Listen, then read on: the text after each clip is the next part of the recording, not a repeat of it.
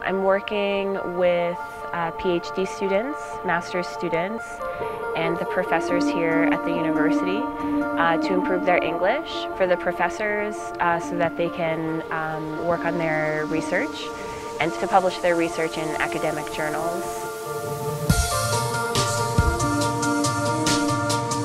Fulbright is an international exchange program. I'm here as an English teaching assistant. That's the avenue I took with Fulbright.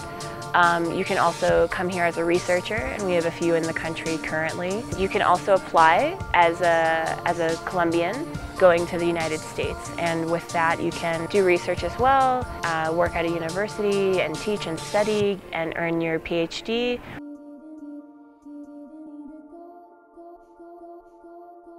I know that the government has a plan, an initiative, to be a bilingual country by 2020.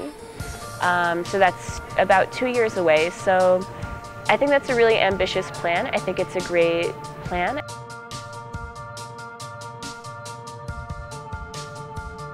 I would say anyone in any way, if they want to improve their English level, is to just have it be a part of your everyday life. Little changes you can make.